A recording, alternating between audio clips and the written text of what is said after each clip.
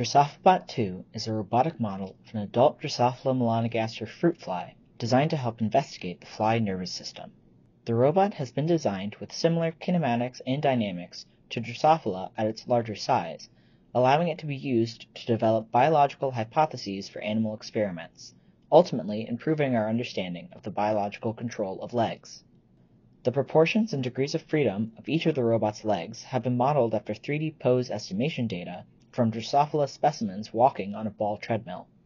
We then developed a program to automatically solve the inverse kinematics necessary for walking and the inverse dynamics necessary for mechatronic design. By applying this solver to a fly-scale body structure, we demonstrated that the robot's kinematics and dynamics fit those modeled for the fly.